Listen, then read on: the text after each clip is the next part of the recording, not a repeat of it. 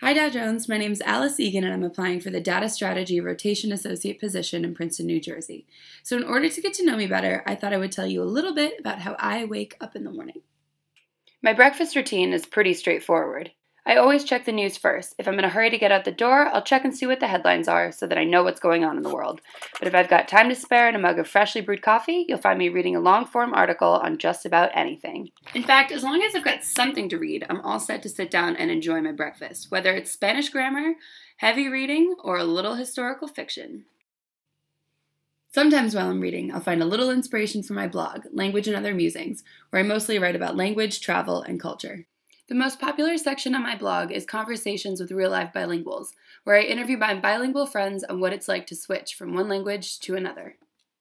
And lastly, I upload a photo to my Instagram account, @BrusselsBuildings, which features the beautiful buildings around Brussels, Belgium, where I've been living for the past 8 months. Here are a few favorites. I love reading about, writing about, and photographing the world around me, and I would be thrilled for the chance to work with the Dow Jones to bring news and information to people all over the world over their morning breakfast, their lunch break, or their dinner. Thanks for listening.